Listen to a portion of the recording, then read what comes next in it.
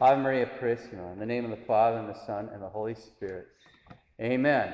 It's the Feast of St. Peter's Chair, and in that we're celebrating the authority that Christ our Lord gave to St. Peter and his successors in St. Peter, which is absolutely amazing. We just heard about it in the Gospel, that he has the power to bind and to loose.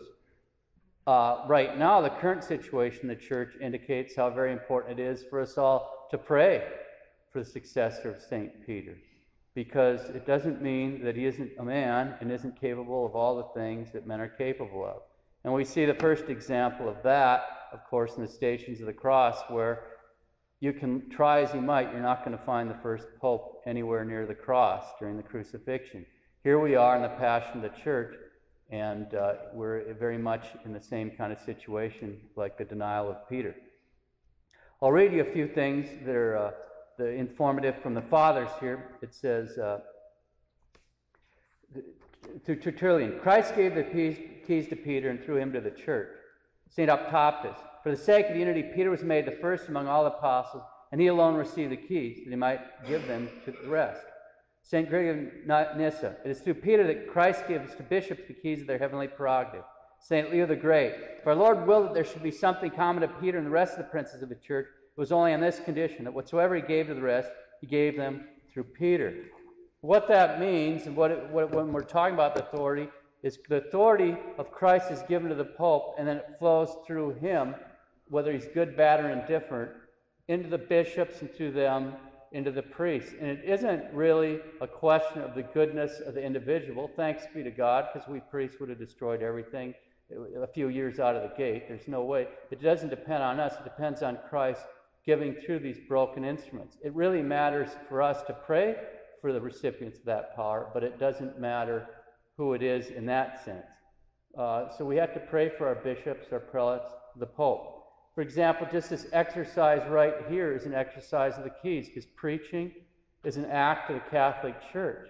And in order to preach, you have to have faculties from a bishop. So that sort of a thing right there, I get faculties, I get power through a bishop who gets it from the Pope. So ultimately it traces to Christ through the Pope, through the bishop, to me, to preach, to forgive sins, and so forth. That sort of thing, because it's a question of jurisdiction, it's called. Christ gave three powers that they came into focus in him from the Old Testament that he hands on to the church and the Pope, and they're spread out. But the powers are the power of the priesthood, or to sanctify, the power to rule, the kingship, power to rule, and the power to teach, which is a prophetic power. So he's priest, king, and prophet, and all those things come together in the Pope, and then they're distributed to the church. How does that work like an average priest life? The power to offer Mass, the priesthood itself is handed on by the laying on of hands. So once that happens, you're a priest, good, bad, or indifferent, forever. In heaven or in hell, there's a change in you. You receive a character and so forth. So I can offer Mass. Even, God forbid, I go become Greek Orthodox or something. I mean, they'd probably reordain you or whatever, but you go independent, you'd still be a priest. That goes with you. But the power to teach and to judge and rule, that comes from what are called faculties that come from a bishop. So the preaching right now, that comes from a bishop, and the power to rule, like in the confessional, or lift excommunications. If somebody underwent the excommunication for abortion, the priest gets that power from the bishop, and that traces back to the Pope. So those are the three powers right there. Okay. On a more personal note, just to give everybody a little heads up, yesterday I had a conversation with the Chancery here, and they want my fingerprints. And I talked to my spiritual director, who says that's not really something that you're going to do, and I'm not going to do that then.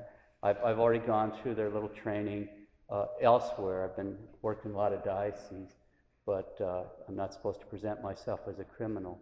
And so that being said, we'll see where this all goes, but I want to give people a heads up, because I may not be working in this diocese very long. And that's up to them, because I work at their good pleasure, so that's not a complaint, but just to let you know.